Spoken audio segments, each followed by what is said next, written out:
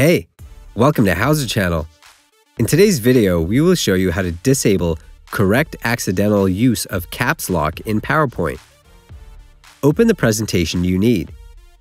Click on File at the top panel and choose Options from the list. Go to Proofing. Click on AutoCorrect Options.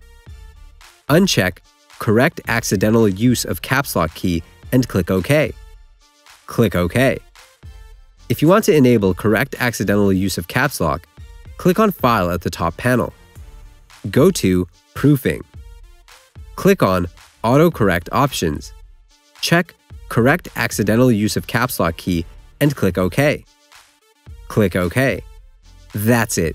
Thanks for watching the video. Please like it and let us know if you use any of our tips and tricks. Subscribe to our channel.